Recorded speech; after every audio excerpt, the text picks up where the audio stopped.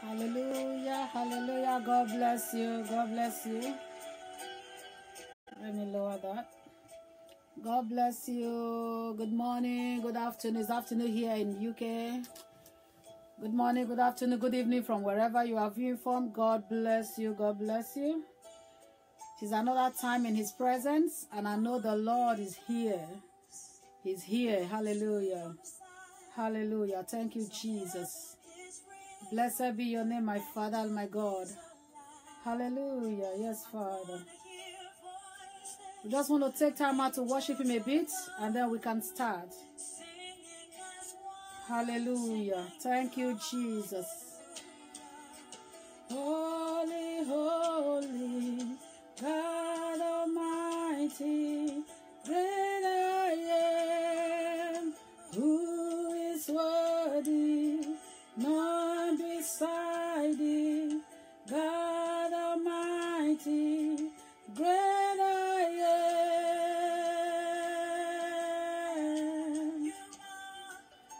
You are the great I am. Hallelujah. Hallelujah. Jesus, we worship you, Father. We want to be near to your heart, loving the world, hating the dark. I want to see dry bones living again, singing as one, singing hallelujah. Holy, holy, God Almighty, He's the great I am. He's worthy, He's worthy. There is none beside Him. He's the mighty and everlasting Father. He's the Prince of Peace. He's the great I am that I am, the unchangeable God. He's the Lion of the tribe of Judah. I want to encourage you to share. Share and invite your friends. Share and invite your friends. Invite them. Invite them to come and be blessed. Because I know that the Lord has something special, something particular for us today. Hallelujah. We're just going to pray. God bless you. God bless you for joining. Please share and invite your friends. Hallelujah. Father, we thank you for this time. Father, we thank you. We thank you. We thank you. Lord, we bless your holy name. We worship you. You alone are worthy to be praised and adored. You alone are worthy to be lifted, Father. Oh, hallelujah. The mountains shake before you. The demons, they run and flee at the mention of the name Jesus. Hallelujah. There is no power in heaven on earth or any on earth who can stand before the power and the presence of the great I am. Yes, you are, Lord Jesus. We bow before your throne. We glorify you, Father. We just give you thanks. We give you praise, oh God. Holy Spirit, we invite you to take over right now and speak to us. In the name of Jesus. That's whom you are, Lord. Blessed be your name in Jesus' name. Amen. I welcome you all again. Thanks for coming. Thanks for joining. God bless you. We want to look at what the Bible says, that you are the salt of the earth. You are the light of the earth, of the world. You are the salt of the world, the light of the world. What does it mean? What does it mean to be the salt, the light of the world? What does it mean? Hallelujah. Hallelujah. Father, we just thank you. Hallelujah.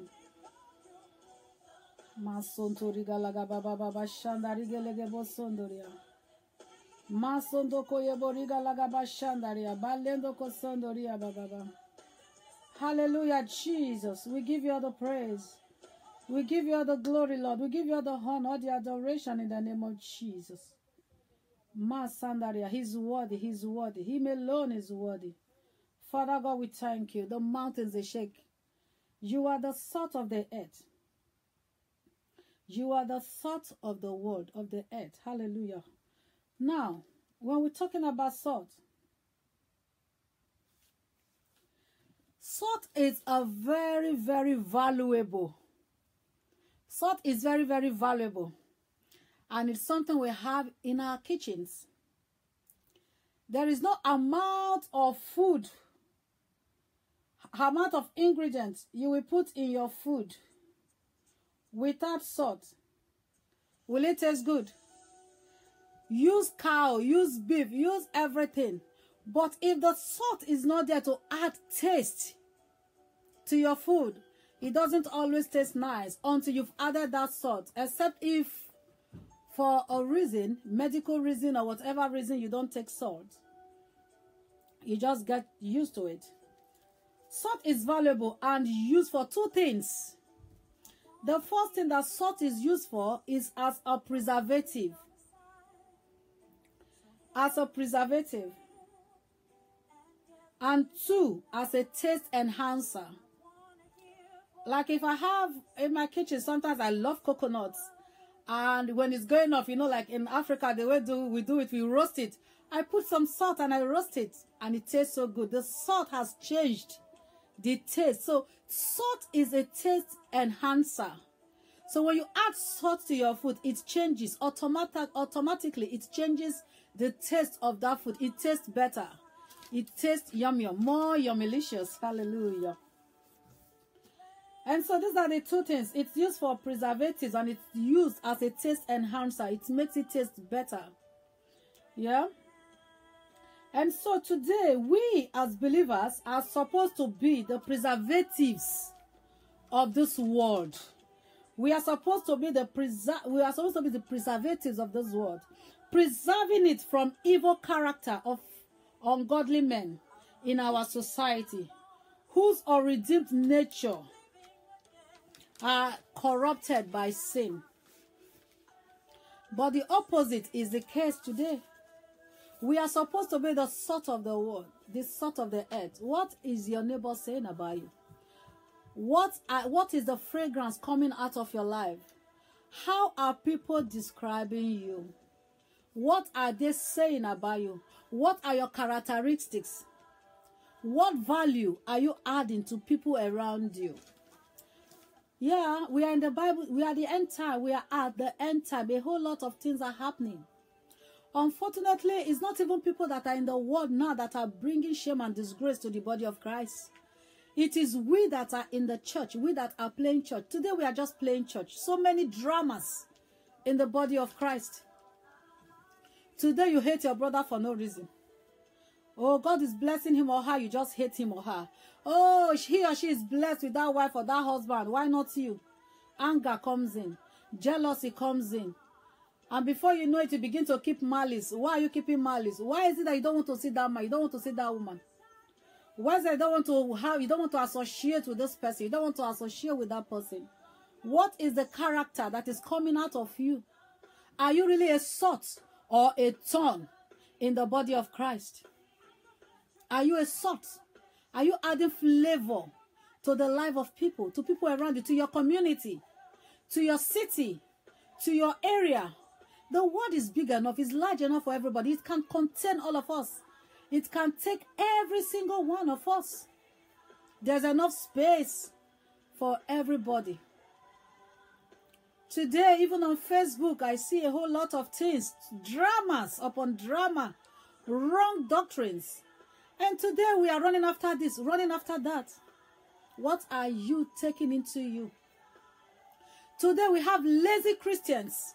We are so lazy to read our Bible. We are so lazy to pray. We are so lazy to study the Word of God. And so we've become victims of wrong doctrines. Victims. Anybody can come out today and say anything because you don't know the truth about the Word of God. You are following. You are following. What is coming out of them? Actually, have you Googled up? Have you looked at the person that you are following?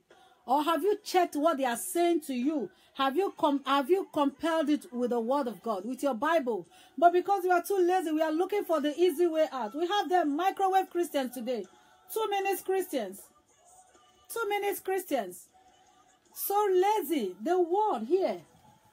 This is our manual. The manual for our life.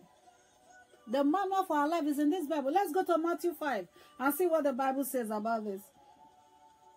Matthew 5 verse 13 It says you are the salt. It says you are the salt of the earth. But if the salt loses its saltiness, how can it be made salty again? It is no longer good for anything except to be thrown out and trampled by men. If the salt loses its power, we can't use it to cook anymore. It's no longer valuable. It becomes useless. It hurts me. It pains my heart. It breaks my heart to see people, even on live video, telling men of God that is actually deceiving them that, oh, I don't go to that church anymore. Because why? A pastor comes up, a supposed pastor comes up and says this church, this pastor is fake, that pastor is fake, this, and then he begins to stream live videos of these pastors preaching in their churches. I used to go to Redeem, now I don't go to Redeem anymore. Why? Because the pastor says the Redeem is fake, or the church is fake. Why don't you go to the Word of God yourself and read what the Bible is saying? And it burns my heart that you called even on live and you are telling the pastor, oh, thank you for letting us know. Now I don't attend that church anymore. What a shame. What a shame and disgrace to the body of Christ. To the body of Christ. It pains my heart that this is what is going on today in the body of Christ. Deception everywhere. Drama. Pastors are becoming dramatic. They come on Facebook and begin to act film and act drama. They should go to Nollywood and act. Oh. It's not only to come on Facebook. Facebook is too small for them to come and act and be pretending. It is only God that knows who is truly serving him. The end is going to tell who is who. The end will tell who is truly a servant of God. And today, I don't get what is going on. Because if you know the word, if you know the word, if you know the word, if you know what the word is saying, what the Bible is saying, you won't be deceived. You won't be deceived. I encourage you today to go into your Bible. I encourage you today to read the word of God. I encourage you today to go see what the Lord is saying to you and I. I'm encouraging you. I'm encouraging you. Go and read your Bible. Bible says, God says, draw near to me and I will draw near to you. The way we can draw near to God is by studying of the word, is by prayer, and is by fasting. When you draw near to God, God will draw near to you. When you go close to him, he will go close to you. And then you will not be carried away with every false doctrine. People have taken Facebook as their church. Now they no longer go to physical church. When the apostles of old were preaching, when the Bible says they assembled together in one accord, was there anything like mobile phone? Was there anything like Facebook? Thank God it's good that we come online. We try to encourage one another. We try to exhort one another. It to us is to help us grow spiritually. But it's not for you now to stop going to church and sit in your house and be doing church and be playing church in your bedroom and be playing church online and be playing church online. And today I see people online saying this is a church, come and pay your tithe and your offering. What a shame. They are heaping curses on their head.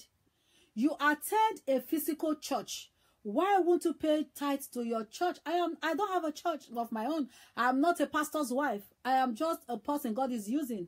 I'm an evangelist by calling, yes. But then, God did not say you should bring your tithe and your offering to Facebook and be paying tithe. It's a shame that men of God, women of God, children of God can boldly stand before people and say, pay your tithe, pay your offering. Why would you pay tithe to a pastor, a minister, a pastor, whoever, a preacher online, on Facebook? That is very wrong. Very, very wrong. You attend a physical church. Your tithe should be to your own church. The church that you attend physically. The tithe is what the church is using to run. Is the truth. Your tithe and offering is what is used in paying the rent. Your tithe and offering is what they have workers in church. Your tithe and offering is what is being used. In my church, I attend Victory Outreach and I am proud of my church. In my church, for example, we have a home. We have a home. We are into street evangelism. Serious one. We don't joke with that. We don't joke with souls. We have homes. We have men's home. We have women's home. This home, we have it for junkies, drug addicts. Drug addicts that people have neglected. Drug addicts that have been cast away. Drug addicts, even ex-prisoners, ex-convicts. People that have been to prison and back. Ex-prostitutes. Alcoholics. Oh, yes, alcoholics. These people that God have touched. We go on the street. We are not fighting for members. We go on the street. We do our evangelism in the streets. And these people, when they turn their lives to God and they repent, we bring them, if they are ready to turn alive, we bring them to that home. The men goes to the men's home and the women goes to the women's home. And we have another one. The third one is called recovery home. And do you know these people, they come here, they stay in that home for 1 full year, free of charge. They are fed every day. They stay in that home for 1 whole year, free of charge. They don't pay rent. They don't pay for food. The church feeds them. The church feeds them. And in 1 year, their lives are turned around. And you will see physical testimony. Physical testimony, because when they come to church the first time, you will see them a homeless person. You will see them prostitutes. You will see them a drunk. You will see them a junkie. When they come to church the first time, you see their life. And come in 6 months, you will see the transformation, the perfect work of God. They don't pay. They go there for free. And so then you will now come and tell me to come and be paying tithes and offering to you online because I am watching your video online. What for? That is wrong. In fact, you are placing curse on yourself. If you are attending a physical church, your tithe and offering goes to that church because that is what they use in running the church. My church does not tax me to come and contribute to help pay for those homes or to help in running the home, or they don't stress the members. They don't nothing. They don't do it. The church looks after those people. They look after them. And sometimes I invite them over to my house because I love them. You need to see the changes in them. This is real testimony. This is real miracles of what God can do, of the power of God. Don't be misled. Don't be misled. Seed, I know about seed. You can sow seed to anybody. That is your business. You can sow seed to any pastor anywhere in the world. You can sow seed into your neighbor's life with whatever. Your seed can be anything. It could be your time. It could be your money. It could be your clothes you don't use anymore. It could be to those charities. It could be anyhow. Seed is different. You can sow seed. You feel like God is telling you, is asking you to bless this person. You are free to do so. If you like, empty your account and bless that person. That is between you and God, if God is asking you to do that. But asking for tithe and boldly saying on Facebook that, oh, people pay tithe to me and you are proud of it. These people have their church. Their tithe should be to their church and not to you. Tithe and offering goes to their church. If they want to sow seed to your ministry, they are free to do that. If they want to sow seed to your life, they are free to do that. But why are we deceiving people? Why are we deceiving people? Are you yourself that is supposed to be a child of God? Why are you being deceived? Why?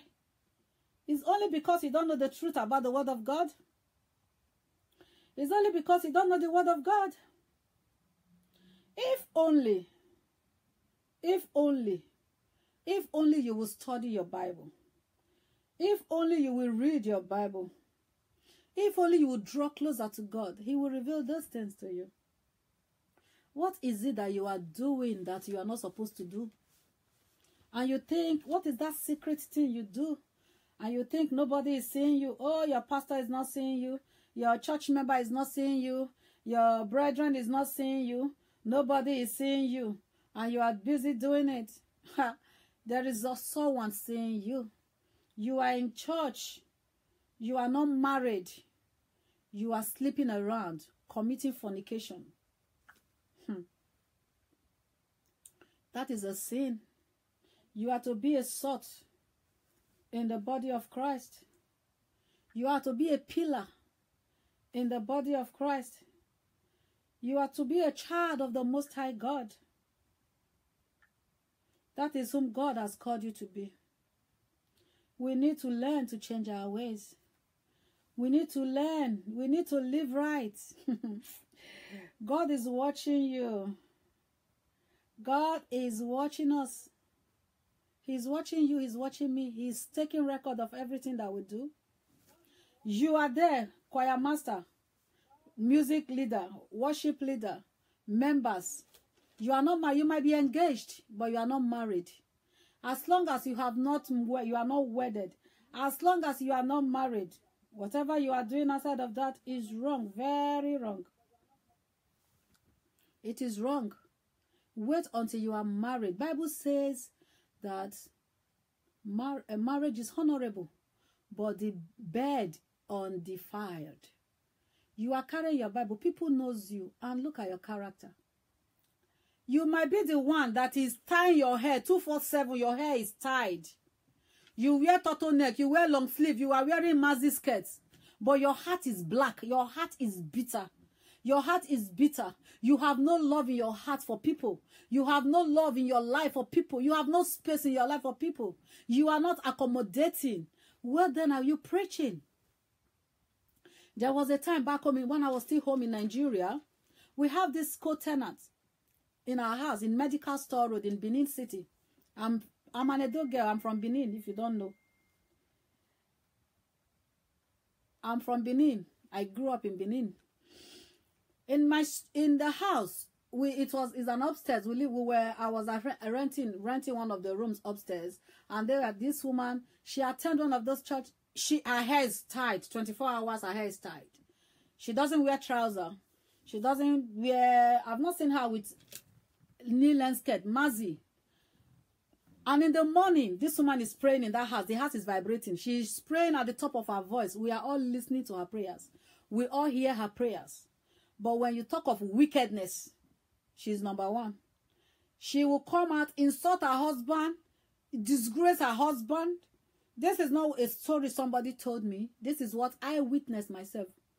And then you want to come and preach to us in the house. Thank God I was already saved then. If not, because I knew my God as at that time. She had a daughter. This daughter, she had it for another man before that marriage. She curses her daughter. Use her own mouth. She will curse this child. This child begins to rebel against her. There is nothing good she will do. And this girl will never go with her to church. Her husband will never go with her to church. Your light, are you a salt? Is that the kind of life God expects us Christians to live? We are busy playing church. God is not looking for those that will play church or are already playing church. He says he's looking for that man that will worship him in spirit and in truth.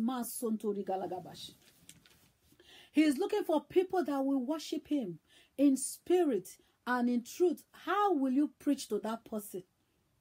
And we Christians, our mouth, we use it wrongly. This same mouth we use to pray. This same mouth we use it to bless people. We will bring it again and begin to use it to curse and swear. It is wrong. It is wrong. Bible says we should guard our mouth. He said this our tongue is the smallest, is the smallest part of our body, but yet the Bible says it is the most dangerous. You are a Christian. You are fighting on the streets. Somebody provoke you. You are fighting. It's good you open your heart. I am the type of person, if you do what I don't like, I will not harbor grudge against you. I will come to you straight and ask you, why did you do this? I don't like, why are you saying this? I don't like what you said to me. I don't like this. The moment I say it to you, I forget about it. I move on. I see you tomorrow. I'm going to say hello because I've forgotten about it. And it's gone. But here, Christians are filled with unforgiveness. You are a Christian. You are not a salt. You are a thorn. You are not a light.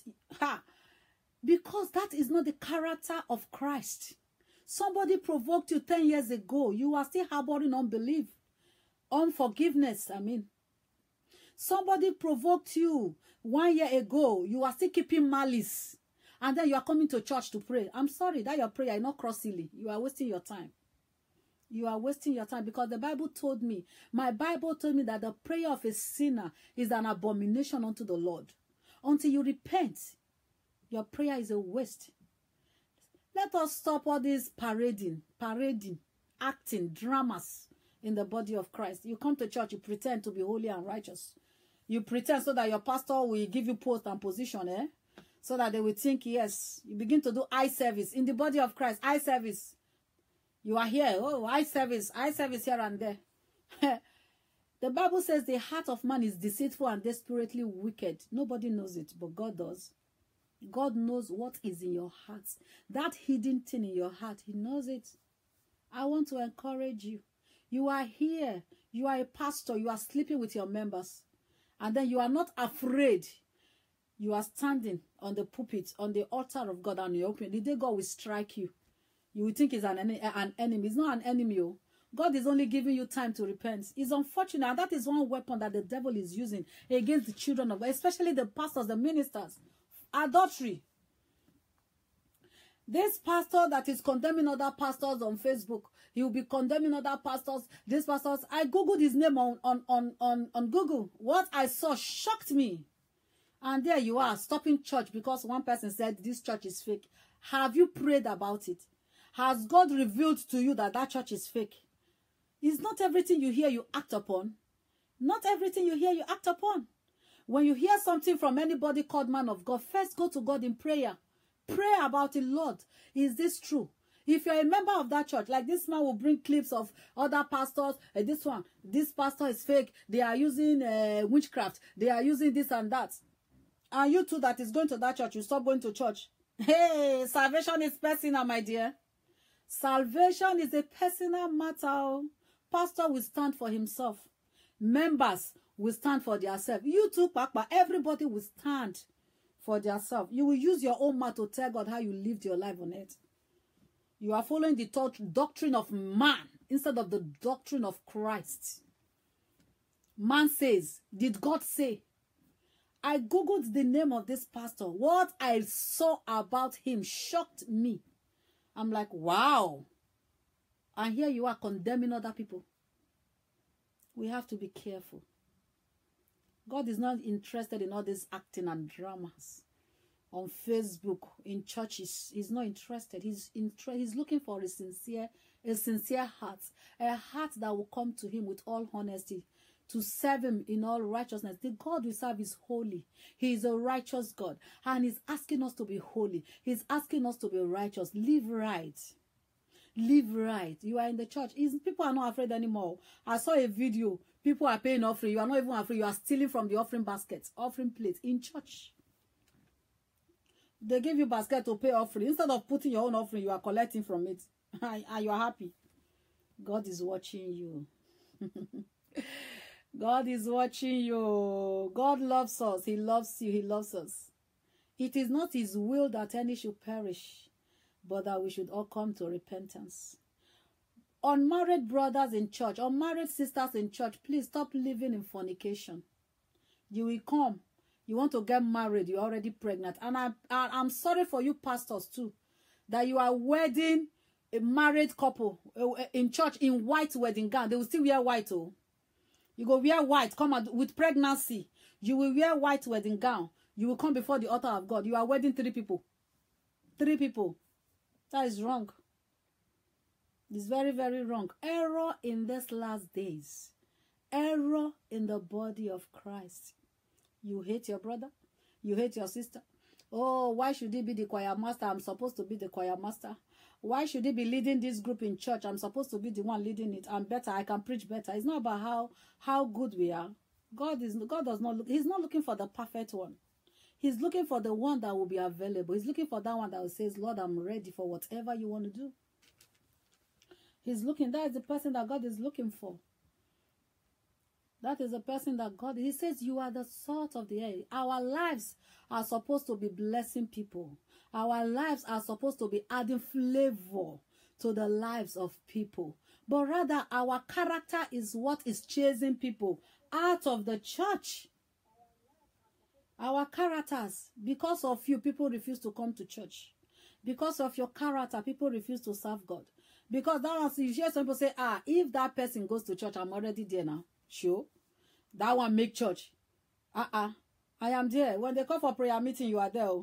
Morning service, you are there. For first service, second service, third service, all the services, you are there. But yet, your character is chasing people out of the body of Christ. We have to be careful. We need to be careful. Jesus loves you. Be yourself anytime, any day. Don't imitate anybody. The Bible says we should be an imitator of Christ. An imitator of Christ. Not an imitator of man. Not an imitator of man, but of Christ. Please invite your friends.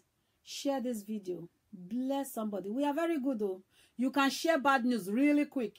We can share other things very quick. You can add people to other groups, non-Christian groups. What stops you from adding people to Christian groups that they can be blessed, that their lives can turn around? What stops you from sharing videos that will build lives, that will change lives? We have to. We have to. Brethren, if you stop church, or you are not going to church, or you have made your city room a church and your church is online, you are wrong. You are living in error. Let me ask you something. These pastors that are asking you to pay your tithe and offering online, to come and pay it to their church, pay it to their ministry, they're asking you, pay, and they are proudly collecting your tithe without even telling you that it is wrong, that your tithe and offering should be to your local church. Let me ask you. For example, when you are in problem, because whether we like it or not, God did not say because we are Christian, problems will not come. Trials will come. Difficult situations will come. Who do you run to first? Do you run to your pastor, online pastor? Or you run to your physical pastor? Or do you call on your brothers, your sisters in church to join you in prayer? Or you run to your online pastor? See, online pastor may not be available the time you need them most. So better build contact, relationship with your physical, your earthly pastors, your earthly brothers and sisters, your co-pastors, your pastors' wives, your leaders in church, because they will be the one that will be on your side in time of adversity. Adversity will come. Don't think that it will not come. Being a Christian doesn't mean that you will not receive trials. Trials will come. The devil's mission is to kill, to steal, and to destroy. He will come. It will come. It will come, but the only thing God promises is that when it comes, He is there with us. He gives us grace to go through it. But when you are going through that difficult time, when you are going through that difficult situation, is it your online pastor you are paying tithes to that you will run to? Is it not to your church, your local pastors, your local church pastor that you run to, or the wife or the leaders that you will run to? Why are you allowing yourself to be deceived by these greedy pastors that are asking you to be doing this? And you need to know the truth. You are free to sow to their lives, but not tithe and offering. It belongs to your local church. They won't be there when you need them. Your church will be there for you. Your church will stand by you through thick and thin. They that walk from the altar should eat from the altar. That is what the Bible says. Not they that walk online. They that walk from the altar feeds from the altar. Online, did you see any altar? I'm here sitting in my this is my bedroom chair. This chair is in my bedroom. I used to do this video sometimes downstairs in my kitchen or in my sitting room, but today I'm having a personal program. I'm here in my sitting room, in my bedroom. I'm doing this video in my bedroom. And so I said, to promote my video, for me to come online, you need to sow to my ministry. You want to no. I'm not sorry, I'm not against blessing anybody. You can bless any man or woman of God. You can bless anybody. You can bless. That only God wants us to give. Giving is part of our life. Is okay. But not your tithe and your offering. This my broadband I'm using is already paid for. Whether I use it or I don't use it, is there. So it's not mandatory. It's up to you if you want to bless any man of God. But never you give your tithe and your offering to anybody online. Give it to your local church, please. Bible says you should do good. Do good. Do you do good? As the salt of the earth, the salt of the world, adding flavors to other people's life. Do you do good? People know that when they call on you, you will answer. Those people know that when they are in problems, if they call you one touch, you will be there. Bible says you should strengthen one another. We should do good. It doesn't matter because, in this life, this world is a very small place. This world is a small place. The people you help today will turn around to help you tomorrow. Be nice to people. Be good to people. Celebrate people. Rejoice with people. When they are rejoicing, Bible says rejoice with them. When they are mourning, mourn with them. There are people that when something evil happens to somebody, hey, God don't catch him. My God don't catch him. Why the animosity? Why? That is not God's mind for it. So we should rejoice with them that are rejoicing. We should mourn with them that are mourning. We should celebrate people. Learn to celebrate people. Learn to celebrate people, please. Do good. Do good. Even to them that hurts you. Ha. Are you talking about hurt? I've been helped. People that I have helped. And then, you help. Like most times you help people. And these people that you help, they will turn back and stab you in the back. I have helped a lot of people that have stabbed me in the back. I have helped a lot of people that have bad-mouthed me. I have helped a lot of people that they will just, it happens. Get over it. That is life. That is life. The people you help today are the one that would spread speak wrong about you. They will be the one that will stab you in the back. But God says we should still love them. Love your enemies. Do good to them that hate you or persecute you. Do good to them that hate you or persecute you. That is the word of God. That is the word of God. That is what God says we should do. Love them. Love them. Oh, you do good and they pay you back with evil. Oh, it's so well. Get over it. Pray about it. Give it to God, and God will handle that for you. And continue with what God has placed in your heart to do. Be nice, be good to people, because the person you are hoping. You see, when the Bible says the stone that the builders rejected today has become the chief cornerstone. I am an example. I am an example of that Bible verse.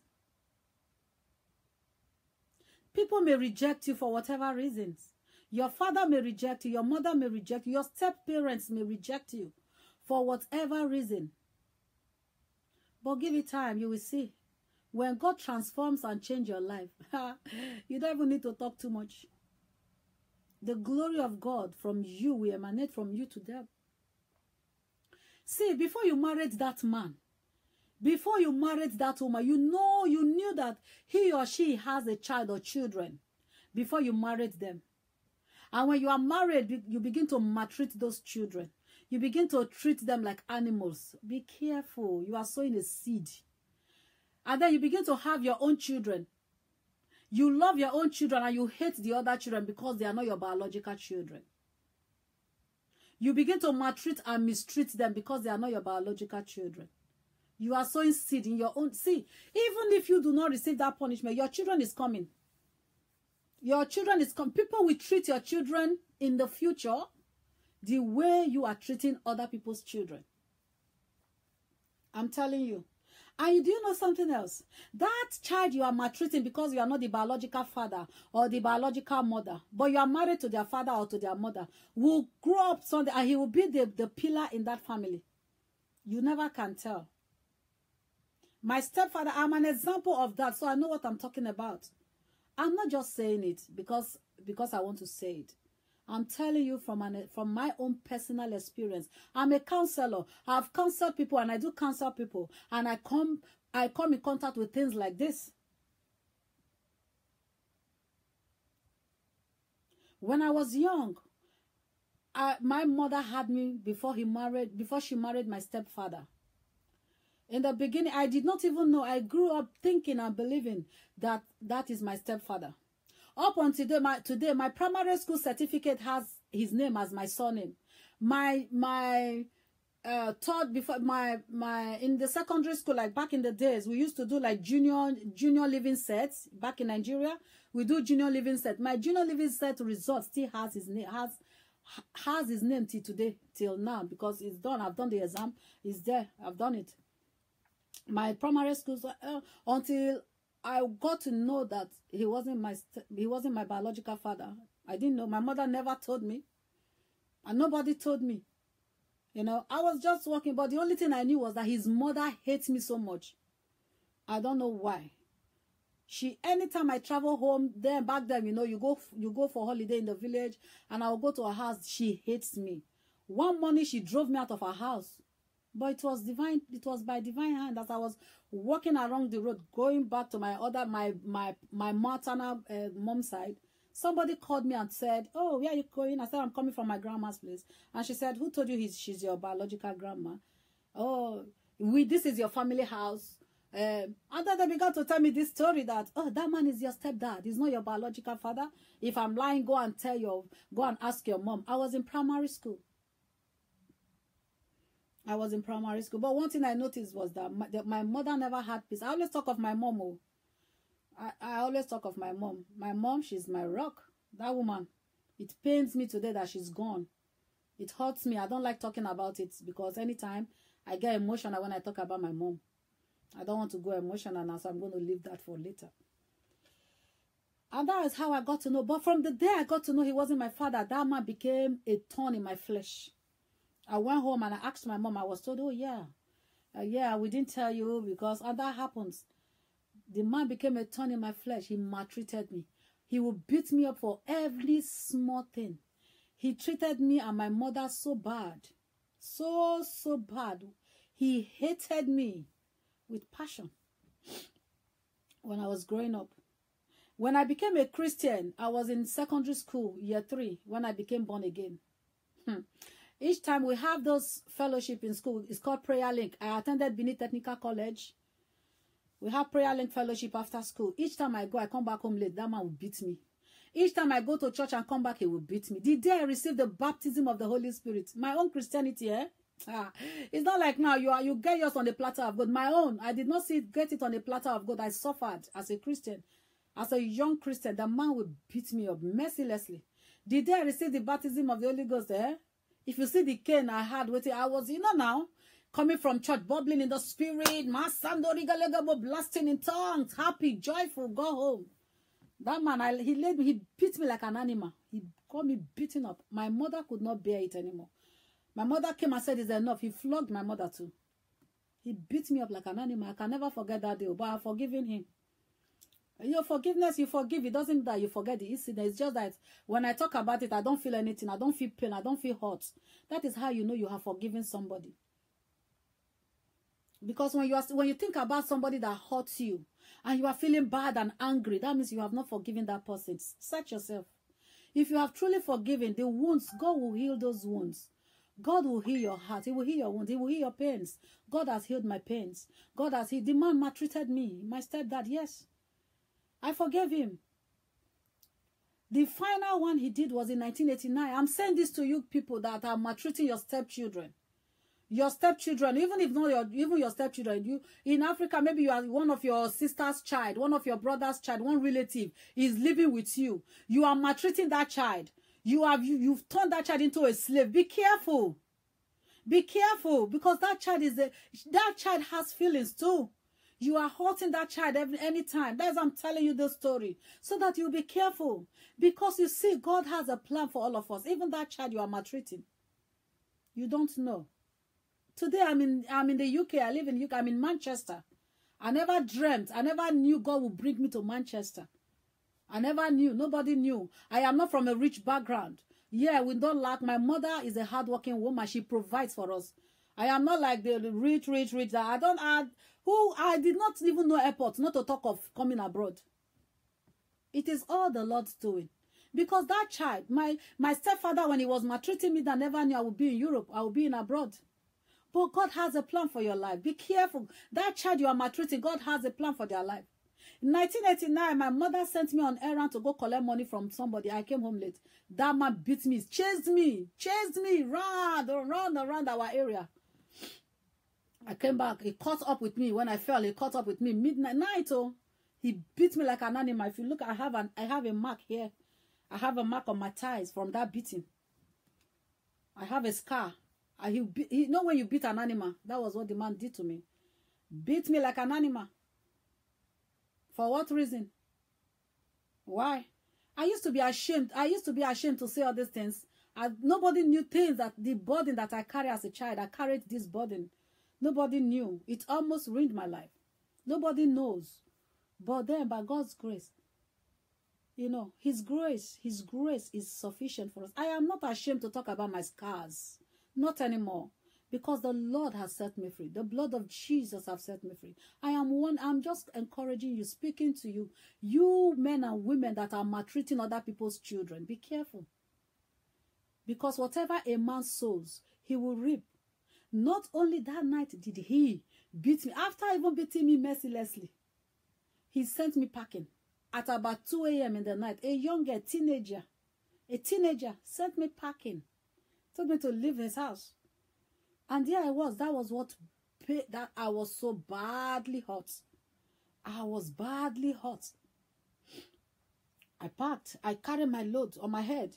Back home in Nigeria then, 1989. I was living at Uselu, back of Uselu Market. Because imagine if you live in Benin City, back of Uselu Market, back of that Uselu Secondary School was where we were living. I had to come around 2 a.m. in the night. That place was filled with bush. It was bush everywhere. A younger, alone, all by myself. I walked all the way. I was just praying, Lord, protect me, guide me, keep me, protect me, crying, weeping, saw everywhere. I was in pain. And I moved. I went to the barracks, army barracks in Uselu, to one of the family there. Then they were shocked to see a young girl, teenager of about 18 or 19. They're like, what? This time of the night? The wickedness of the heart. You know? That is what people, be careful what you do to people.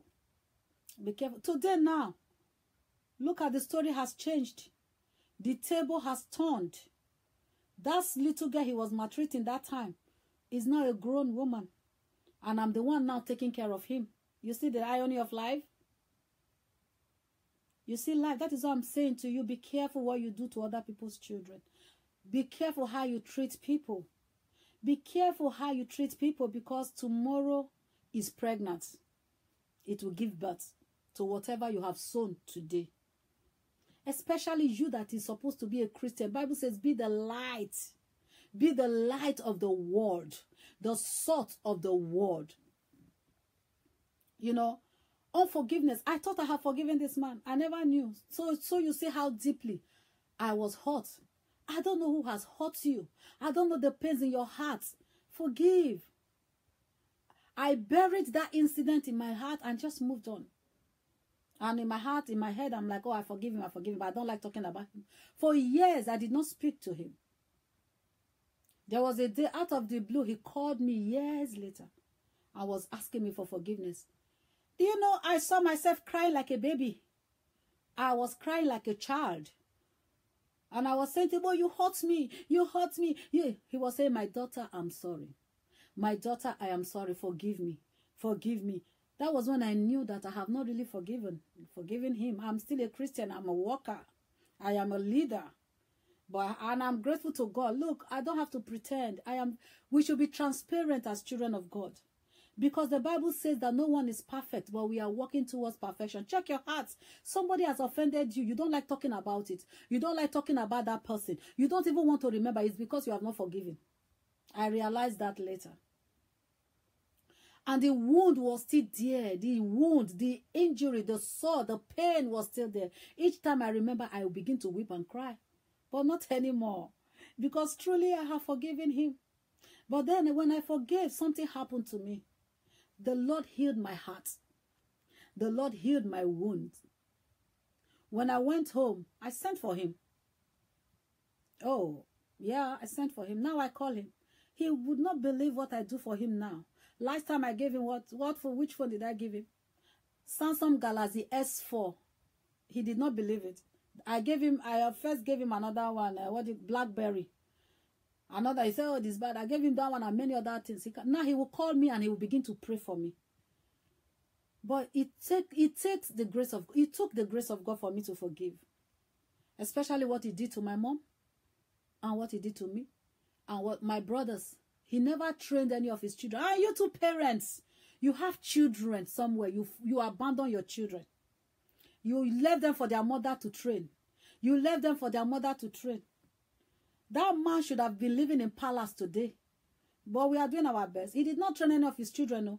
It is only my mother single-handedly trained 7 of us. 7. We are 7. My mother has 7 children. She was a single parent from 1989 till she died 5 years ago. She trained all 7 of us. Today, my brothers, you will say, look, I want to encourage you single mothers. Don't give up on life.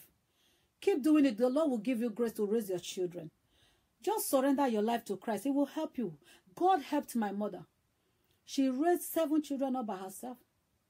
You know, all of them, my brothers, they are car owners. My brothers, they are landlords, raised by a woman, single-handedly. I don't know what your story is, but I know that there is a God that is above everything. Today, that stone that this man has rejected has become the chief cornerstone. My mother has died. My mother left us now. Now I'm the senior. I'm the oldest of them. I am now the mother of the house. Even to him that treated me so badly. I don't know who has treated you so bad in the past. I don't know who is treating you bad now. But I know that we serve a mighty God. I know that we serve an able God. He will never forsake us. Yes, your father, God himself said it, that he will never, can a mother forsake a suckling child? Even, yes, a mother can forsake, as in when the mother dies. Some people will die at childbirth and the children survive. That mother has forsaken the child, not intentionally, but circumstances has caused that to happen. But yet, God says, I will never abandon you. I will never forsake you. Don't worry what men are doing to you. Do not pay back evil for evil. Somebody maltreated you. Somebody did evil to you, and then you are beginning to do an eye for an eye and a tooth for a tooth. No. No. Do not pay back evil with evil. It doesn't mean that because you did this, something good to this person, and they pay you back with evil, you will stop doing good. Please don't. Bible says you should see, most of the things we do in life, you spend a time to visit somebody that is in need. You are sowing a seed. You take time out to pray for somebody. You are sowing a seed. You are building for yourself treasure in heaven. You have this thing you don't need anymore. You know somebody needs it. You package it very nice and neat. You give. Oh, you went shopping and the Lord says, buy these things. Bless this sister with this. Bless this brother. You've noticed.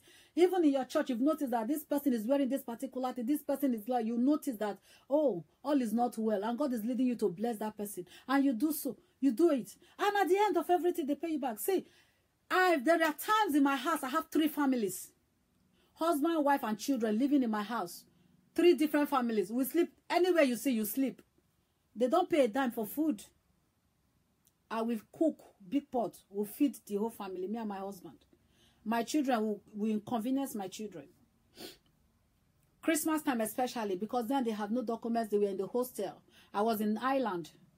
When I was in Ireland, my door was open. Anybody coming in, they come to my house. You stay for as long as you can. I don't drive. Yet, some of these people paid me back with evil.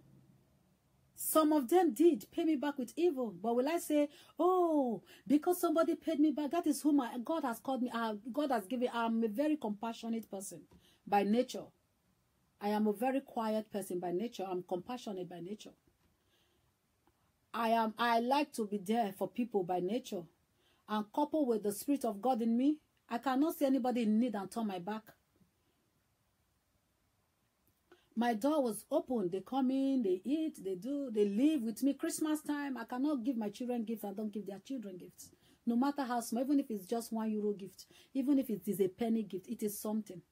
It doesn't matter the amount that you are giving out. All you know that you are doing it for the kingdom. When you are doing anything for anybody, don't do it and be waiting for it. Don't bless people that you know will give you back. Bless people that you know that, yeah, bless them if God is leading you to. But bless people that you know cannot even give you back. You are sowing a seed. You are building treasures for yourself in heaven. You are. You are. Those of you that you impregnate one woman when you were a teenager and then you abandon the child. Or you even though now you are an adult, you still abandon the child. It's bad. Go take care of your children. They may not be living with you, but take care of them. Take care of them because you don't know where God is going to lead them tomorrow. Don't forget, you very soon, you see this our body, each day we are getting older. A time will come that you can no longer provide for yourself. A time will come that you can no longer look after yourself. A time will come that you did not make provision for yourself. And these are the children. Now they are adults. They are working and God will bless them. And they are living well and good. You will be too afraid to even mention them or even ask. But when you treat them good and well now, when you are old, they will be the one to take care of you. They will be the one to look after you. That is the truth. They will be the one to cater for you. Please, amend your ways. Amend your ways. Let's continue reading. We are reading Matthew 5. Now verse 14 says, you are the light of the world. A city on a hill cannot be hidden. Neither do people light a lamp and put it under a bowl. Instead, they put it on its stand, and it gives light to everyone in the house. In the same way, let your light shine before men. Why? It said before men, that they may see your good deeds and praise your Father in heaven. Not because of you. Don't let your light shine because of you. You want to do it so that they will say, oh, this brother is very good. Do you know? Oh, she's so good. Oh, yeah, she's this. She's no. Do it for the kingdom. He said, do it. He said, so that they may see your good deeds and glorify and praise your Father in heaven. Not you. Not praising you. But to praise your Father in heaven. To praise your Father in heaven by your own good works. Your character has made people stumbling block today. Your light is not shining. Your light is not shining. Say, let your light shine. Let your character, let it shine. What are people around you? What are they saying about you? Oh, it's true that people will speak negatively about you, yeah? But at the same time, the Bible says we should not overturn evil. You not pay back evil with evil, but overturn evil with good. It doesn't matter. Imagine a Christian fighting on the street. My goodness. Somebody provoke you. I watched one program like that, where the woman, after they went to preach evangelism himself, they were going to preach. This woman took a bike. She entered a bike. It was like these short films. And she entered the bike, and then they agreed on a price. And the bike man dropped her, asked for her money, for his pay. And this woman divided the money into two and gave the bike. And the bike man was like saying, but this is not our agreement. This is not the amount we agreed to pay. Why are you giving me this? Yeah. And she went there. Oh, you have to take it. If you don't take it, you're on your own. Yeah. I was like, what? But then I did not know that that is where she was going. But she had, and the bike man went away like angry. The bike man was not angry. She was there. The bike man was frustrated. And the woman just walked away like that, started evangelism. And then the bike man was on the corner. Then one brother was ministering, was preaching to him. It's an evangelism. And then while the person was preaching to, the brother was preaching to the bike man, the same bike man was preaching to him, and this bike man was ready to accept Christ into his life. And then the man just shouted, oh, sister, I've forgotten the name. Please come and pray. And the sister that was called upon was the same sister that has rained abuses on this bike man, the bike driver. Can you imagine that? And the bike man was like, who? That sister to pray, that lady to pray for me? The lady that just insulted me for my own money to come and pray for me. Ha! Instead of that, I'd rather not go. And the man just left in anger and was crossing the road. As he was crossing the road, he got knocked down and he died on the spot. Tell me. That's, oh my God. He was about to give his life to Christ. But the character of a Christian has cost him his life. Has cost him his salvation. God does not rejoice over the death of any sinner. No. But because of the character of that woman that was supposed to be a child of God, that is actually even going out for evangelism, I was insulting this bike driver for his own money, insulted him. And now it is the same you that is being called upon to come and pray for him. You are coming on it for evangelism, and look at the seed you've already sown. But assuming reverse was the case, as she came down from the bike, assuming she came down from the bike, and then she says, oh, how much is the money? Oh, 200 naira. because this is in Nigeria, 200, and I say, oh, and then you give the person maybe 300 naira, he doesn't have a choice. Say, oh, don't worry, you keep it. And while you are going, you come and say, take this, you give, oh, Jesus loves you, he cares about you, God bless you. That is enough, and go back. And when this guy was being preached for, assuming, and he was there, somebody else was ministering to him almost immediately. And then then let's assume, and then the brother wants to give his life to God, and then they called you, hey sister, this, come. This brother wants to give his life to God, and you come. Oh, what do you think will happen? In all honesty, tell me, what do you think will happen? The brother will be happy to surrender his life to Christ immediately. Ah, this sister, oh, he will testify. He will testify, oh, sister, you gave me even extra money. You even prayed. You said, God bless me. Ah, please pray for me. I want to surrender. Why? Because you have shown him the love of God. Because you have portrayed the character of Christ. But look at what that small thing, it's not very small, has a soul was lost to heaven. Heaven weeps over one soul that is lost. Why? Because you and I, we are very, very important to God. He loves you. He cares about you. But what are your characters saying about you? What are your conduct saying about you? All you do is to sit in your house, a child, born again child of God. You watch home videos, from one home video to the home video, the next home video to the other home video. You do not have time to pray. You have gods. You have made your TV your God. You have made your social media your God. Thank God for social media. It is connecting us. Through social media, I have made friends. Through social media, I have made friends with people. I have connected with people. Through social media, I have with women of God, men of God, I have connected through social media, and I'm grateful for that. But what are you doing with your own social media? You can be on Facebook from morning till night. Your Facebook has become your idol. Please share this video.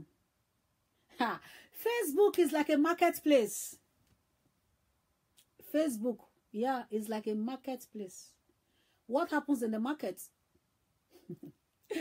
Some people go to the market to sell in it. Some people go to the market to buy. Some people go to the market to steal. Some people go to the market to do window shopping. There are days I just want to go, maybe just go on the street in the shopping center. Just do window shopping now. Just look at the nice things in the stores, and then you come back home. Some people go to the market to while away their time. They have no direction. They just go there anyways. Or some people just go to see what is going on. That is just like Facebook. That is how Facebook is. Some people are here to sell. Some people are here to sell different products. Some people are here on Facebook to do the work of the ministry. Praise God. Some people are here on Facebook to post pornography. I block such people immediately. You cannot corrupt my mind. If you send me, some people have tried that. They send pornographic pictures or videos to my box. Sorry, I can't pray for you. I don't block them on Facebook, but I block them on Messenger. You can't message me. I just block you right straight away.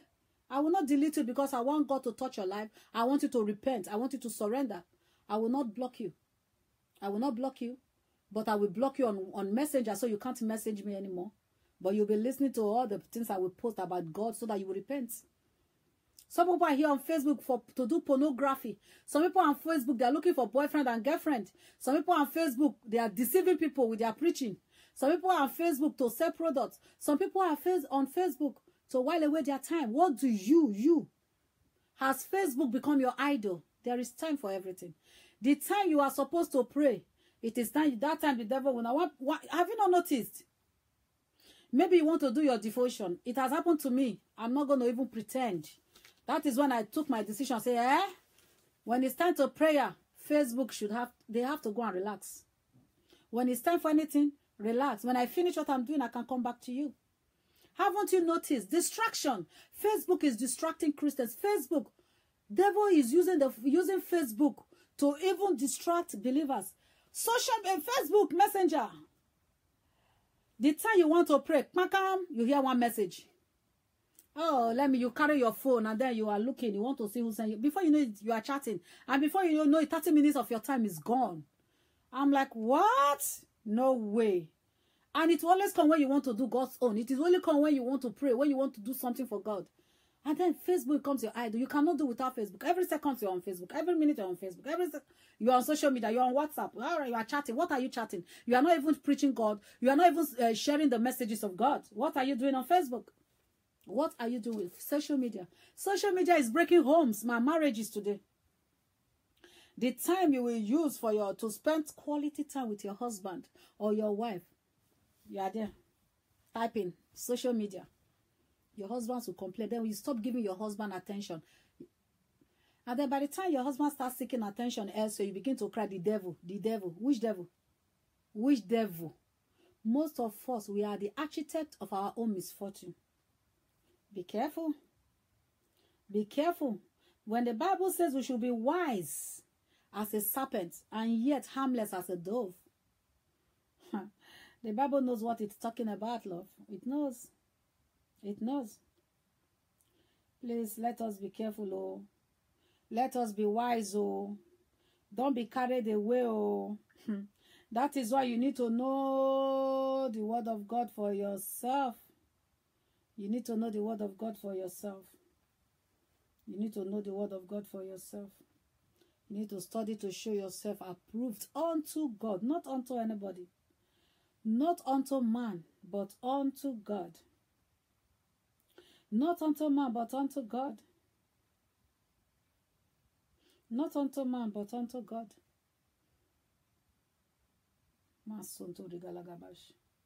I don't know what it is as a Christian that you are doing wrong. You know it. Only you know it. In secret, what are those secret sins? Those secret sins that is controlling your life. You do them, you masturbate. A Christian, a supposed Christian, you are masturbating. A supposed Christian, you are chasing women here and there. You are chasing men here and there. A supposed Christian, lies in your mouth everywhere. Lie, lie, lie, lie, lie, lie, lie. A supposed Christian, there is no honesty in you. A supposed Christian, you are supposed to be a Christian, a born-again child of God. But what comes out of you? The Bible says, it is not what goes into a man that defiles a man, but what comes out. What is coming out of you? What are the messages you are spreading? What do you do in secret? What do you do? What that time you think, oh, nobody knows, nobody sees. There is a big recorder in heaven watching you. Heaven is recording everything we do. Bible says, be a light. Be a light. When light shines in darkness, darkness flees. That is whom we should be on this earth. Be a light. Be a blessing. You are there. You know somebody. You know widows around you. You cannot even bless them. You know the poor around you. You can do nothing for them. You see people in need around you. You pretend like you didn't see them. Why? Because you don't want to. You don't want to. And then you come out. You are blessed. You are rich. You are blessed. You have money for this. You have money for that. Richness, for me, that is not rich. You are rich when you are able to share what God has given you with others that are in need. I'm not talking about those that will pretend to be in need. Those that you are sure that are in need. Widows. Especially widows. God is the husband of the widows. Single moms. I have a passion for women. I have a passion for widows. I have a passion for orphans. Because I knew, growing up without a father, look, you are blessed. You are lucky. Even most of you, your parents are alive. You don't take care of them. Shame on you. When you are not able to take care of your agent, you are living under a curse. Your mother that has carried you for 9 months, that gave birth to you, that have suckled you, trained you. Now you have grown. One pastor come and tell you that your mother is a witch and she wants to kill you. Why did she not kill you when you were a baby? One person come and tell your pastor, one so-called fake pastors will come and tell you because they want to cause enmity between you and them so they can deceive you furthermore. You'll be giving them your money. The money you will use in taking care of your parents. You'll be giving it to one fake pastor somewhere. Be wise. Look, to some of you today, your mothers are still alive. You cannot even call your mother. You cannot call you. You don't know the value of your mother until they will die. And then you will come. You want to come and do burial.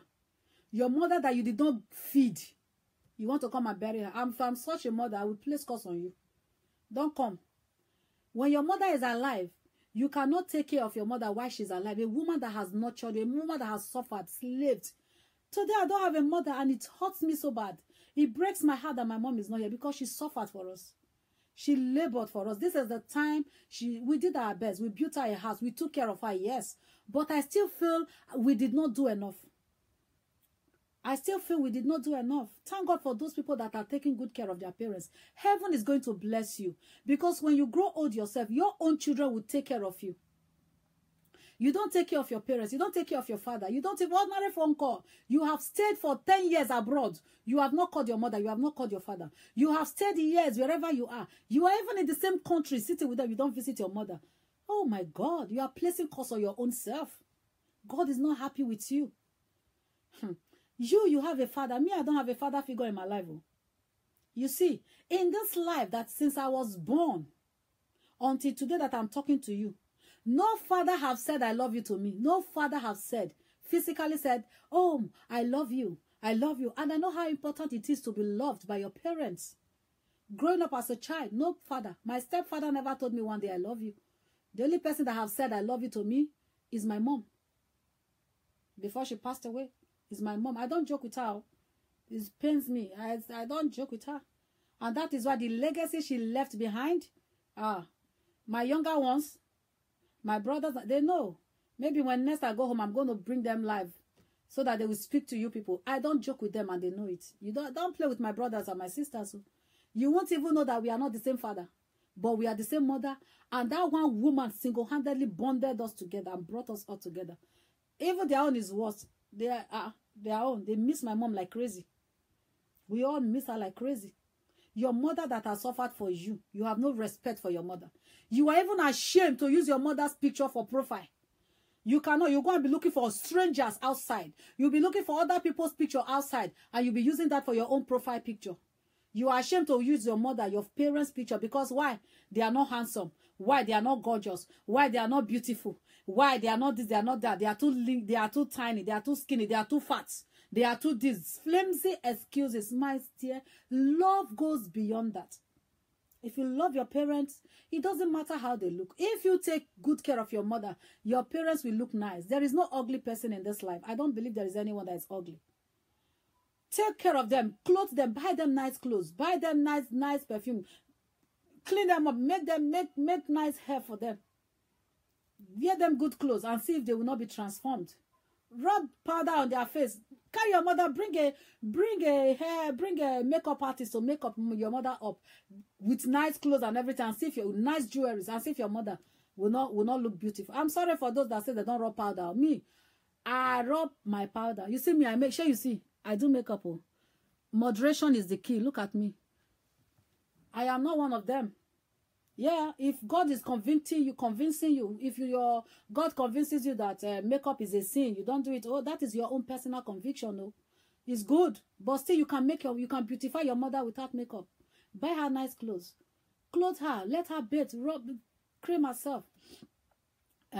You are ashamed of a woman that brought you to life. You are ashamed of a man that brought you to life. Me today, Father's Day, I'm always emotional. Mother's Day now, I'm emotional. Because I miss not having a father figure in my life. God is the only father that I knew all my life. You don't know the value of what you have until you lose it. Some of us are praying for what you have. Some of us are praying for what you have that we never got. I never got I never had a father's love all my life up until tomorrow. But I have my God that is my father. Even today, let me tell you, I don't know where my biological father is. I don't even know if he's alive or dead. It's not that I don't want to know. He left me when I was in secondary school. When I got to know that my stepfather wasn't my biological father, I went looking for my father. I saw him. That was the only year I saw him. What happened? He came to me in school. Then I was still in Benin Technical College in Benin. He came. I never knew he was traveling abroad. He didn't tell me, but he came. He was looking at me but I was wondering why he was staring at me like that. And as at that time, I was his only child. He did not remarry. He wasn't married. He was living alone. I was his only child. And through him, I was able to connect with my aunties. I have my cousins. I know them now, my father's side. But he came once. He just came. Then because I was still living with my mom, he came to see me in school. That very faithful. I never forget that day. And then later, my uncle, his brother, told me, oh, my father went abroad. He was in, which country? Belgium. Was it Belgium? I can't remember the country now. And this, my uncle sat on the information. He refused to give me my father's contact. He refused to give me my father's address. And you know what? He died again. That my uncle is late now because he works in the NEPA office. He was on duty. He died on duty 1 year later or just shortly afterwards. So he died with that information. So now I've lost contact with my biological father. I don't know where he is. I don't know whether he's alive. I don't know whether he's dead. I don't know nothing. He's never visited home since he traveled abroad. And here you are. You have a father. You have a father that you can see face to face. You have a father that you can call. And yet you don't. You don't know the value of what you have. You don't know. You don't know. But I thank God. I am not ashamed. I'm saying it. I'm not ashamed of my scars. My wounds are healed. The Lord has taken good care of me. My God has taken good care of me because he never disappoints his own. He never fails his own. I don't know what you are passing through in your own life. I don't know the trials you are going through. Look, I've been through a lot in my life. If I begin to give you my stories, if I begin to tell you the things that I've been through, but look at me today. God's faithfulness is written all over me. By strength shall no man prevail. By strength shall no man prevail. Jesus loves you. Jesus cares about you. You need to change. You need to repent. You need to surrender your lives to you. Look at what Jeremiah says. Jeremiah 1:4-5. It says that before he formed you, he knows you. He knows your name. While you were yet water and blood in your mother's womb, he knew you. And he has set you apart. God knows you. He knows you. He knows you. Even while you were still in your mother's womb. It was not an accident that you were born into that family. He designed it so. It is for a purpose. The whatever family you believe for you came into, it is not by accident. What did he say again in Jeremiah 29:11? He says, I know the plan that I have towards you. We're just going to see that and then we'll just pray and go. I don't even know how long I've been on now. I can't say it.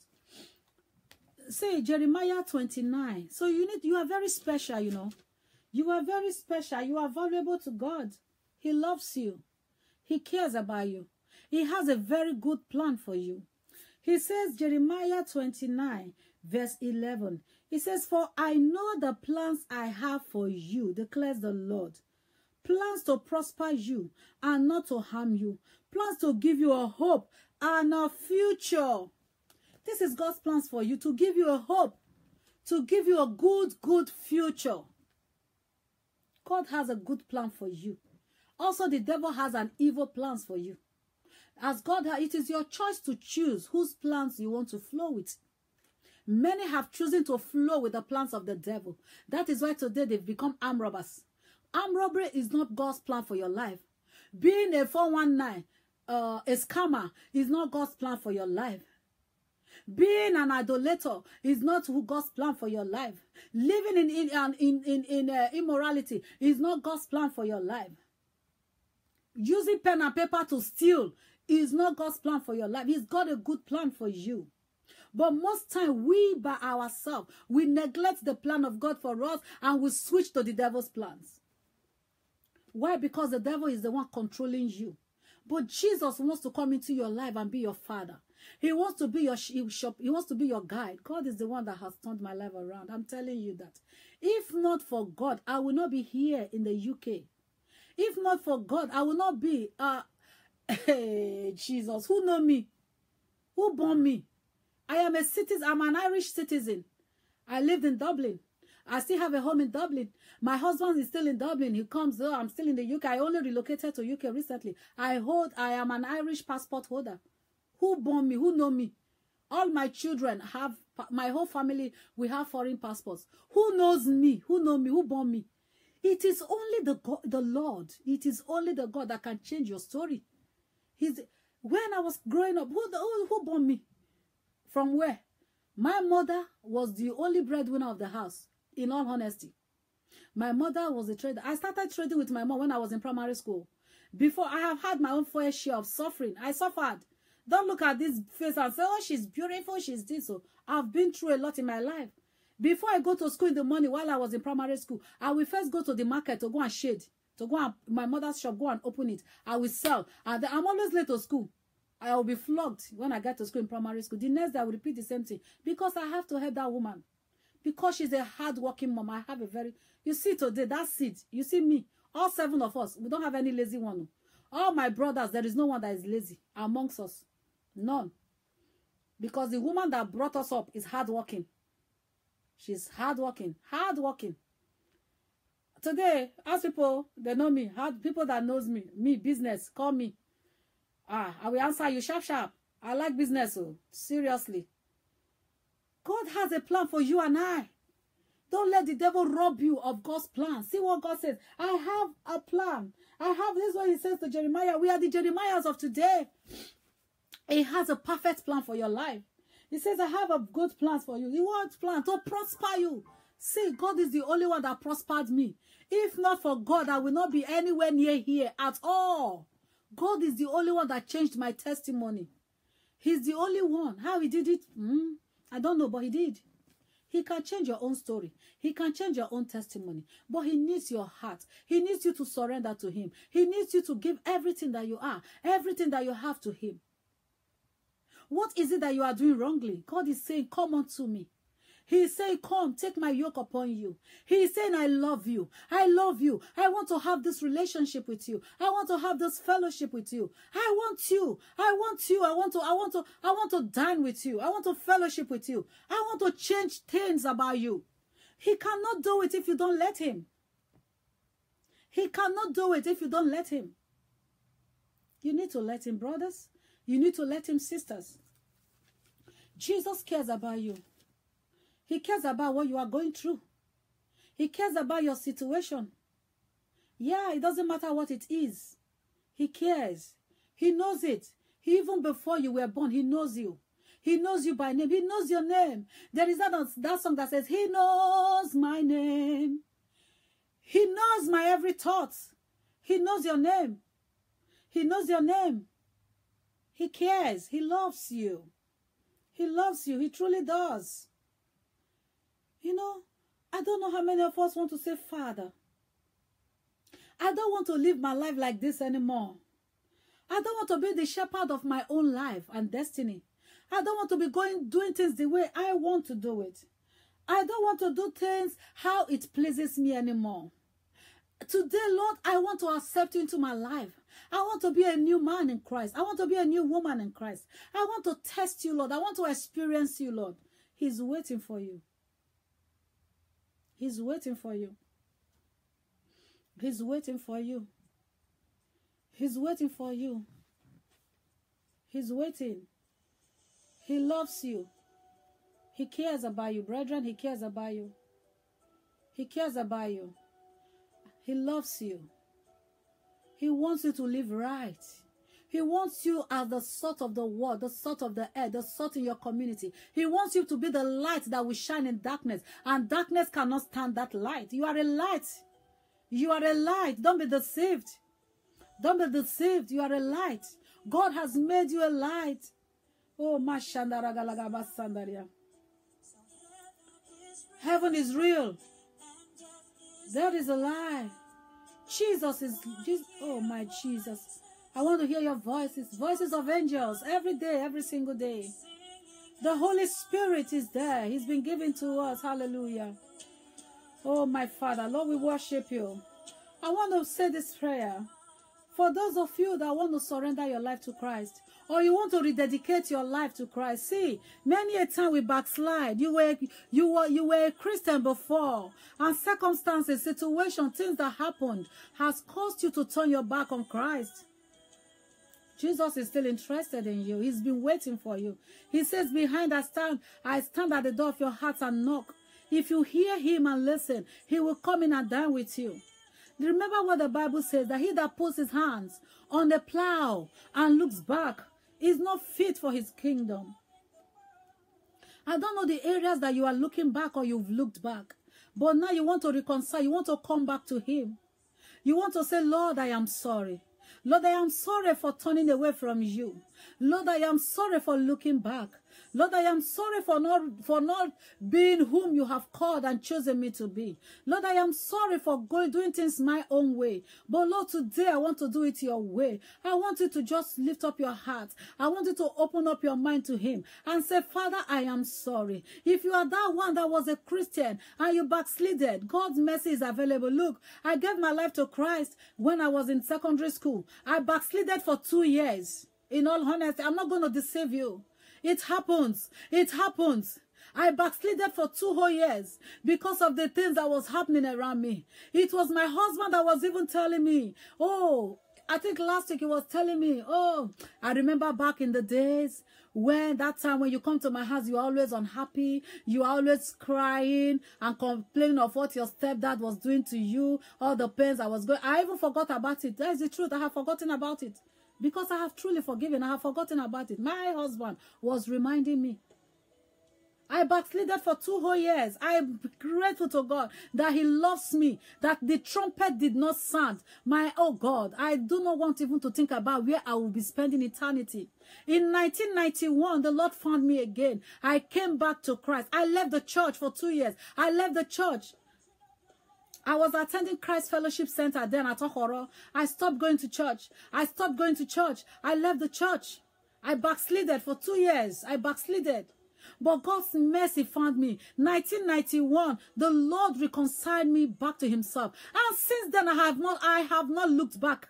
I have not looked back. And since 1991 coming now, the Lord has built my life. Since I reconciled my life to him, he changed my story to glory. He wiped my tears. He wiped my tears. He gave me testimony. He gave me beauty for my arches.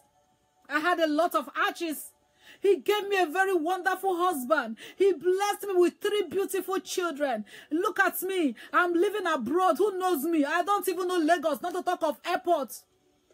He settled my life. He can do the same for you. He's ready to do even more for you. But you have to connect with him. Since I reconnected with him in 1991 till today, I do not have regret. Yes, I've had trials. I have had temptations. I've had difficult moments. But his mercies have seen me through. His mercies has seen me through.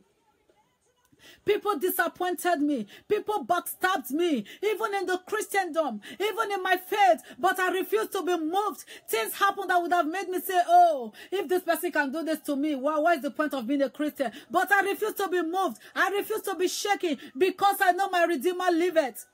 He that keepeth Israel neither sleeps nor slumber. He that keepeth Israel neither sleeps nor slumber. Jesus loves you. He wants to relate with you. He wants to encounter you. He wants to change your testimony. He wants to give you beautiful arches. And you can only, how can you go to a father you don't know? It's not possible. Let me say, you as a person, as a mother or a father walking on the street, and somebody just walks up to you to say, oh, give me this. That is with authority demanding that you do this for them. You say, excuse me, do I know you? Do I know you? I don't know you. How can you come to me to do that for you? You to take the grace of God. You don't know who the person is. You wonder like, what? From where? How? I don't know you. That is how it is. You cannot go to the God that you don't know or that you don't have relationship with. You need to know him so that you can boldly come before him. You can boldly empty yourself, your heart before him. I want you to pray for those of you that want to reconcile with him. For those of you that has backslided, I want you to lift up your hands now and begin to say, Lord, I am sorry. Lord, I am sorry. My Father, my God, I am sorry. Lord, I come back to you. Lord, I come back to you. Have mercy upon me. Have mercy upon me, Jesus. Father, Lord, I am sorry for falling by the wayside. I am sorry, Lord, for living this faith. I am sorry, Lord, for doing things negatively. I am sorry, Lord, for not listening to your voice anymore. I am sorry, my Lord. Have mercy upon me. Have mercy upon me, Jesus. Let your mercy locate me. Let your grace locate me, God. In the name of Jesus Christ, begin to say, Lord, I reconcile to you. Lord, I surrender, Lord. I surrender, Lord, to you. In totality, Jesus, I surrender to you. My God, I surrender to you. I surrender to you, Father. I surrender, Lord Jesus. Have mercy. Have mercy upon me, Lord. Have mercy upon me, Lord. Father, I rededicate my life. Begin to pray this prayer. Lord, I rededicate my life to you. Lord, I rededicate my life to you, Lord. I am sorry, Father, for my past misdeeds. I am sorry, Lord, for going back to the world. I am sorry for taking pleasures in sin. Father, have mercy upon me. My God, have mercy upon me. Father, have mercy upon me. Reconcile me to yourself, oh God. Reconcile me to yourself, oh God. In the mighty name of Jesus. Lord, I surrender, Lord. I give myself to you, Jesus. I give myself to you, Jesus. I give myself to you, oh God. In the name of Jesus and his peace.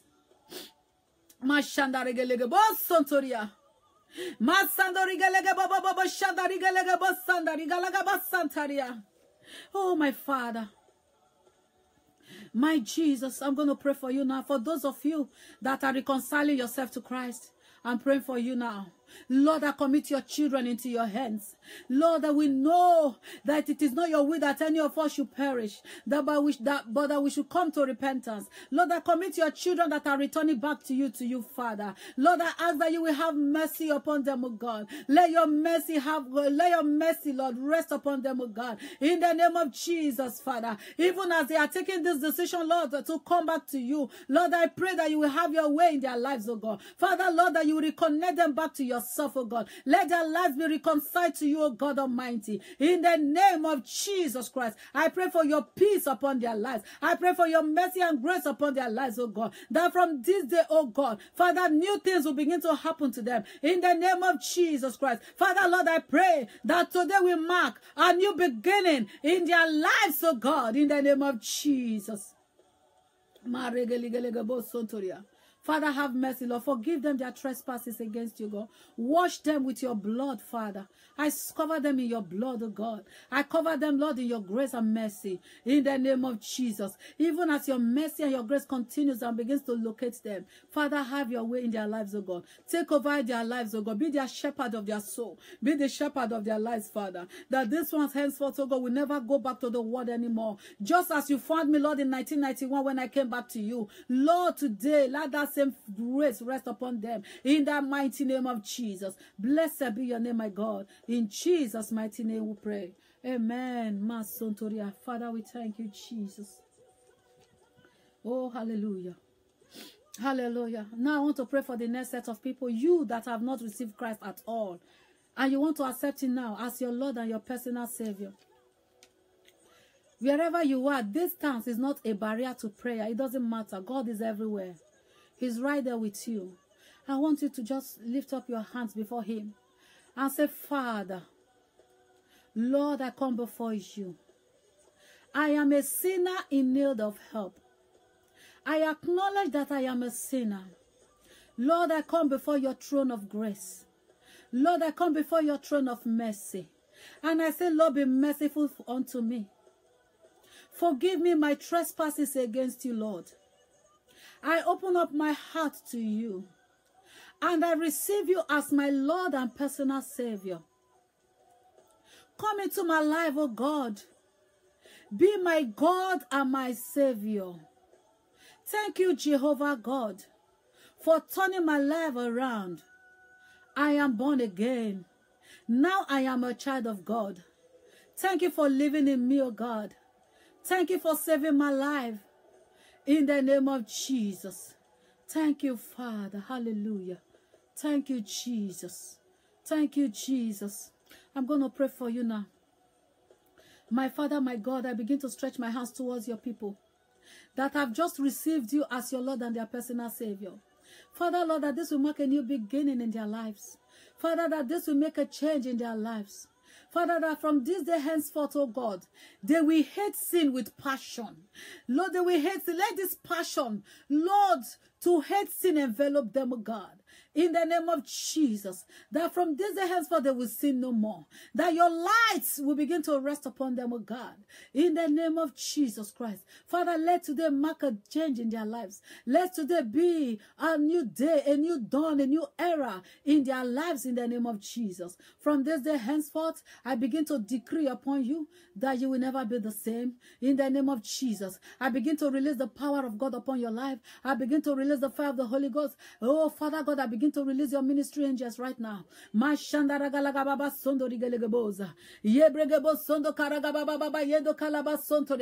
Every angel assigned to this ministry, every angel assigned to me, every angel assigned to the children of God, my Lord, coupled with the power of the Holy Spirit, Lord, I release them right now, that they begin to go forth, oh God, to different locations. I begin to touch their lives. I begin to turn them around for good. In the name of Jesus Christ, oh God, I release the fire of God upon you. I release the fire of the Holy Ghost upon your life. In the name of Jesus Christ, that as many today that are trusting for the baptism of the Holy Ghost, release, I release to you now in the name of Jesus. And I say, relieve it.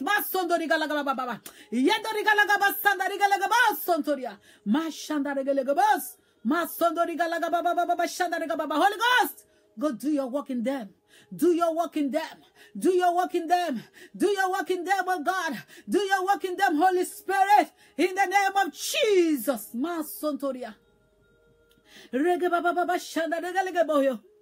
Masada regaliba sondoriga baba. Yendo kaya basada legabo sondoria. Ranto liga legabo sondoriga baba baba shada regalegabo sondoria.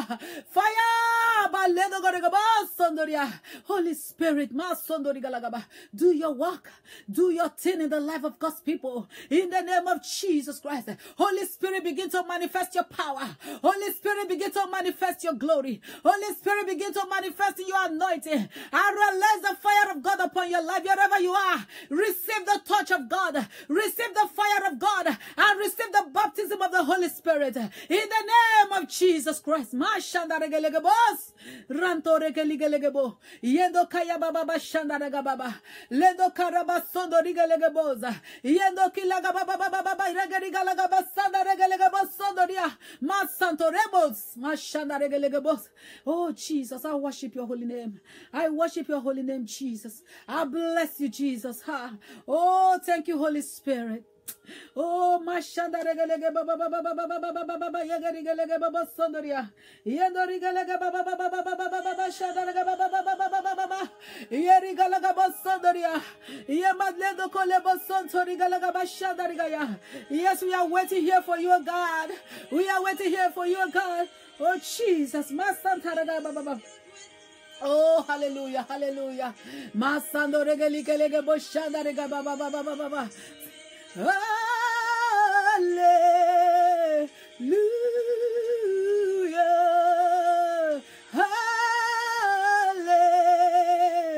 Hallelujah. Hallelujah, Jesus. You deserve all the glory, Father. You deserve all the praises, my God. You deserve all the worship, oh God. You deserve all adoration, my God. You deserve it, oh God. We give it to you, Jesus. Oh, we are waiting here for you. Waiting here for you. With our hands lifted high. Come on, worship him, worship him. Worship him before we go now. Worship him. Hallelujah. And it's you, oh God. We adore, singing hallelujah.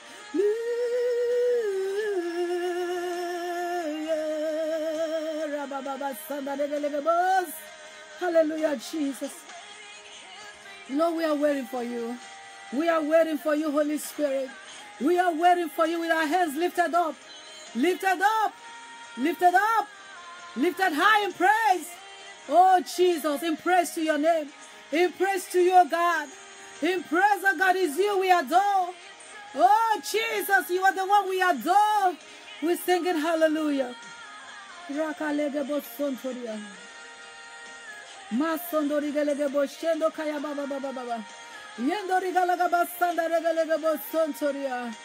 Oh, we're singing hallelujah.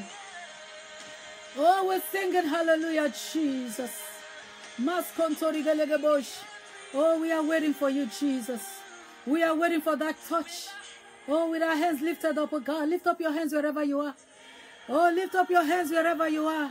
With our hands lifted higher, God, we're waiting here for you, Jesus. Oh, begin to touch us. Begin to touch us. It is you we adore. Thank you for your presence, oh God. Thank you for your presence, oh God.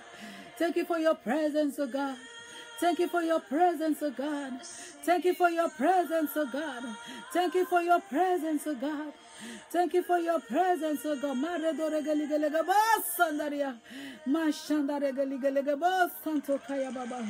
Oh Jesus, we just give you the praise. We give you the glory, Lord. We give you the honor. We give you the adoration. We give you the worship. Blessed be your name, Jesus. All the glory be to you, my King. All the honor, the adoration be to you, my Father. Hallelujah. Hallelujah, Jesus. Hallelujah.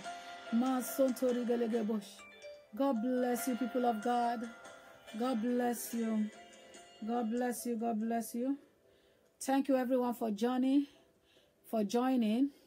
May God bless you. May God continue to bless you, and may He bless you even more.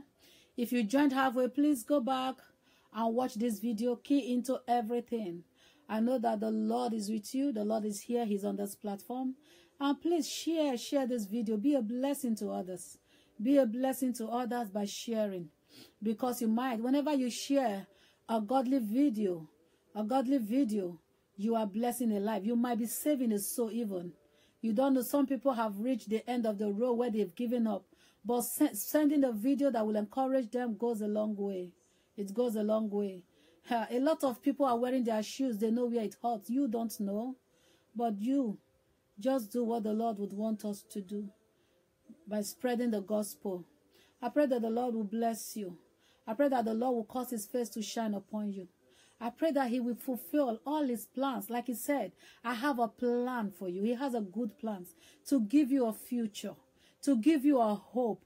And I pray for you that God's plan for your life shall be fulfilled in the name of Jesus. I decree and I declare upon you that the plots of the wicked will not travail in your life, in the name of Jesus. And for those of you that have accepted Him into your life today as your Lord and personal Savior, the Lord of hosts will guide you. And please look for a Bible-believing church around you and begin to attend. If you don't have a Bible, go get one. If you can't get one immediately, on your phone you can download Bible and begin to read. Start from the New Testament. Read.